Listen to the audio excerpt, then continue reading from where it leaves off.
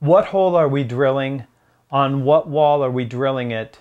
And why are we drilling a hole in the wall in the first place?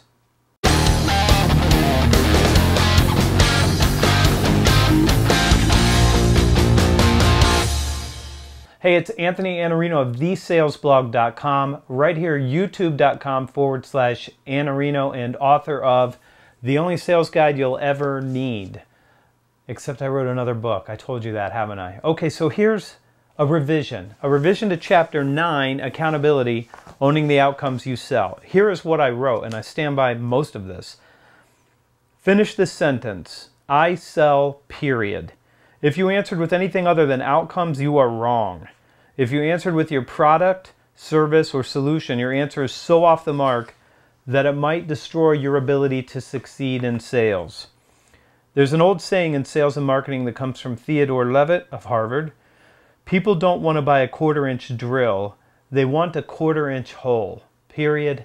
End quote. Great saying. I've loved it for years. I've used it for years, maybe decades. People don't want drills. They want a quarter-inch hole. They want the outcome. So let me tell you what the revision is. This is what's changed in sales, and I can't think of a better way to explain this to you than saying this. What hole are we drilling? What wall are we drilling it in? And why are we drilling a hole in the wall in the first place? This is the role for a salesperson now.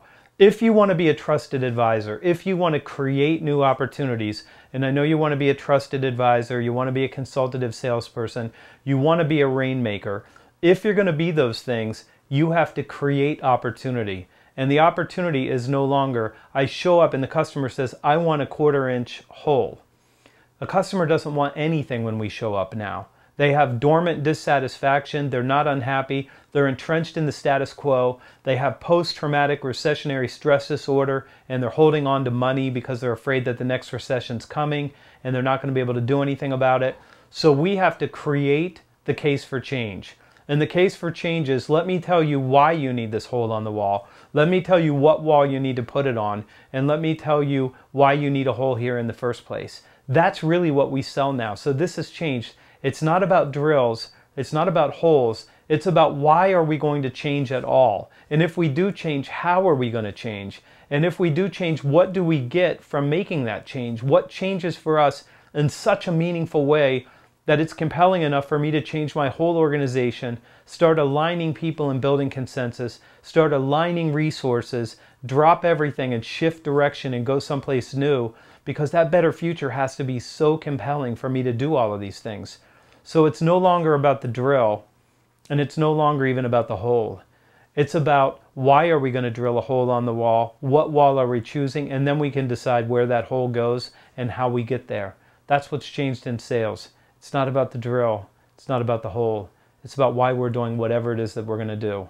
I'm Anthony Iannarino. This is Every Day. So hit the subscribe button because, as you might have guessed from the name, we're going to do this every day. I'll give you some insight, something that you can take action on right away, or something like this just to shift your mindset. Now we're going to throw up the big banner so you can visit me at thesalesblog.com. Go there, do sign up for the newsletter, my best piece of work every week, in your inbox Sunday morning so you can hit the ground running Monday. I'm Anthony Iannarino. See you tomorrow. This is Every Day.